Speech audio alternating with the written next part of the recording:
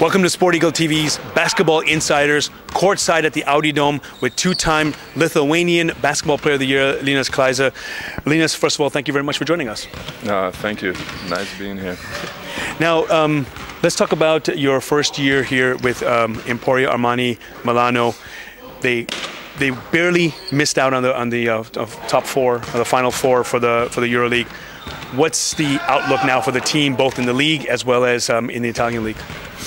We're still a new team. We're trying to come together. We have a very tough group, probably the toughest group I've ever seen.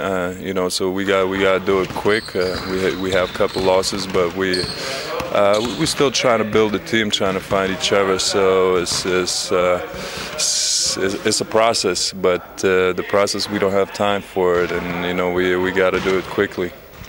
Now, you've had a career playing both in the U.S. and NBA, also in college basketball before that.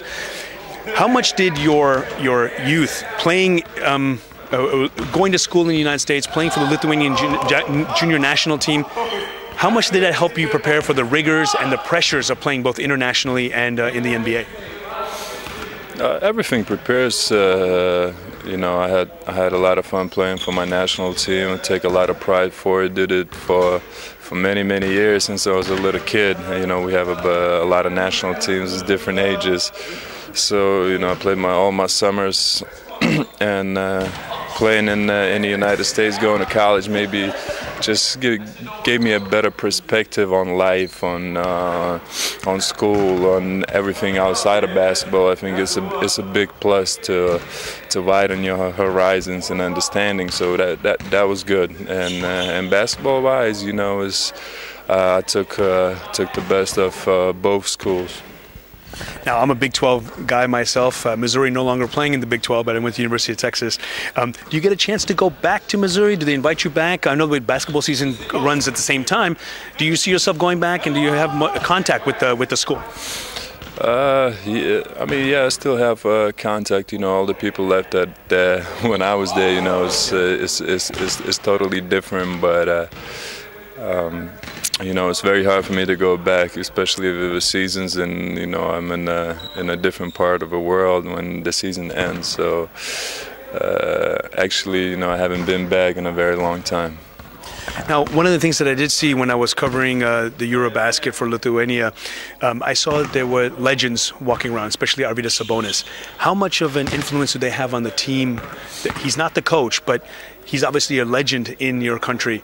How much of an influence does he have, and the legends have, for you guys when you're wearing your team colors? They had a lot of influence. They built the basketball up. That's who we're following growing up, and that's why we take such a pride playing for a national team, because a national team is #1 for us, and it's always been to represent your country in the best way you can. That's why a lot of players sacrifice their summers and their health and do what they do. So. We always have a great respect for the guys who were there before, and hopefully the youngsters will have respect for us. So we keep building on what we did, and what a great tradition we have for basketball, and made everybody else respect it. What are your plans for Eurobasket 2015? You planning to come back?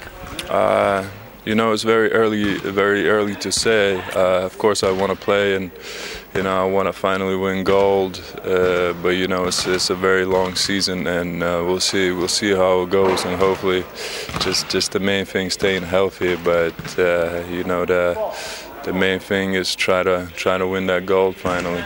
Yeah, winning silver in 2013 in Slovenia. Final question: the NBA season just tipped off.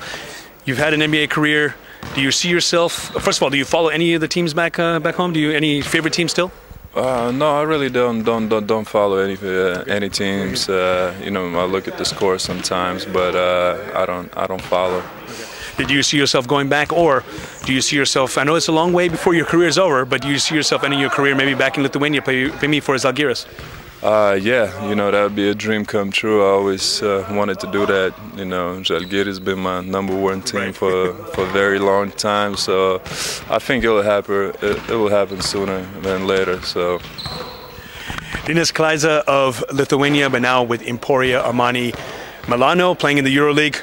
Thanks a lot for stopping by. Thank you.